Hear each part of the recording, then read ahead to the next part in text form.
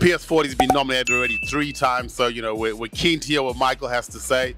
What is your best restaurant in Sydney? Rockpool Bar and Grill. Sitting at the bar, it's my Nice. favorite thing to do. Everything's always super lush.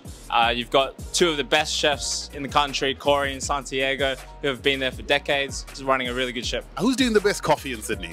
Best coffee would be a tie between Valentinas and Marrickville, and then you've got Soulmate and Enmore. Those are my 2 go-to places. Okay, now what would you call an underrated gem? Maybe something that, you know, sneaks under the radar and needs a bit more love. So Goodwood Bakeshop. I don't think people in Marrickville would think it's an underrated gem. Okay. I think most of Sydney should probably go there.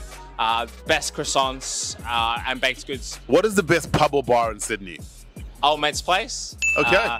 Just around the corner from PS40. I mean, if you step out of the bar here, you accidentally step into all the best bars in the country pretty easily. But Old Mate's Place stands out. If you want to get there nice and early, try to get to the rooftop. If you don't get there early, you might be a bit disappointed by the huge line out the door. Okay, we'll have to get there early. And what do you love about it? Everyone's super friendly. You feel like you just walked into your own house, and the drinks are top notch. Amazing. What would you call your local hero? Local hero, just somewhere I've been going to Arnfer in Bankstown.